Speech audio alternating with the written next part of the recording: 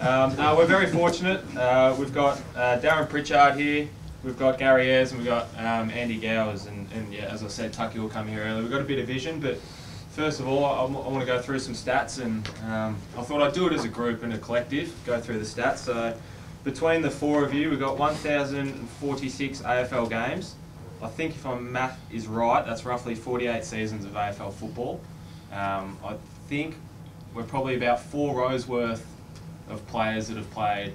The amount of games you guys have played is the amount of games these 4 have played. So tried to leave Shawnee out of that. Ezzy, I might start with you, considering I'm holding your jumper that we got from the museum. Was it the 91 premiership jumper that you wore?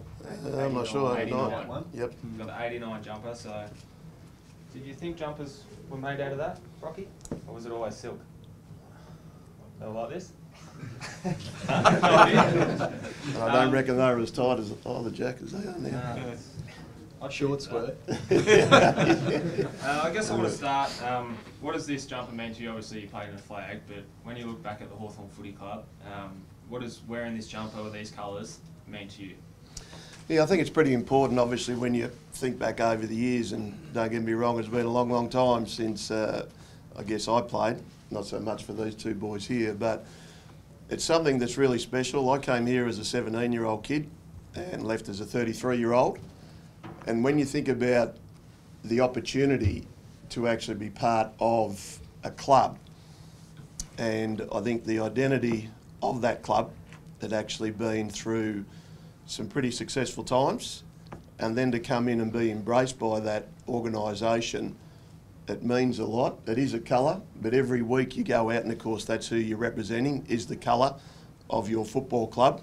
And the values that Hawthorn had as an organisation are really, even what I do now as a coach, are pretty important and pretty special for me.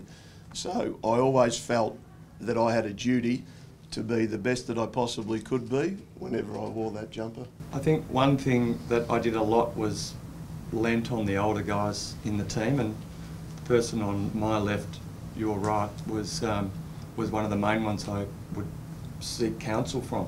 So don't be afraid to ask for advice, always look to improve.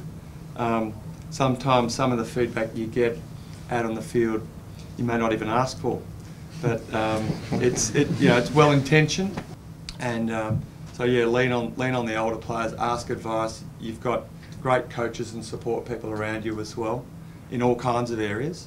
The other thing that I'll just throw in is a real turning point for me in my career, because I played a lot of seconds footy and then a bit later on became a more permanent fixture in the side, in the senior side, which is why the 16 premierships as a group is very flattering for me, because I played in 1.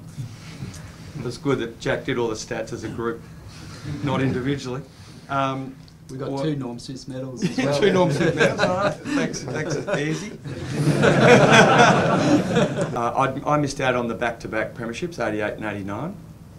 And I think what I was doing was spending too much time focusing on what I'd missed out on, rather than focusing on what I could do to help, I guess, the club and me in the future. And once I started to focus on what I could do in the present, rather than reflecting on what had happened or not happened in the past, that's when my career started to really not take off, but it started to get to the heights that I was hoping it could. We had a set of team rules about how we wanted to move the ball, for example, and so that wasn't regulated by the coaches, it was regulated by the senior group. So I remember one day, and it's a shame Tucky's not here, but he was never a boisterous leader, but if you broke one of those rules, he would let you know. How was the feedback taken when a rule was? It was well, I can't remember it never being taken well, because there was no compromise on those rules, and they were pretty simple probably in comparison to what you've got today from a ball movement point of view. But if one of them wasn't abided by, then if you weren't, you might, if Yabby wouldn't have to send the runner out, it'd be done in the field.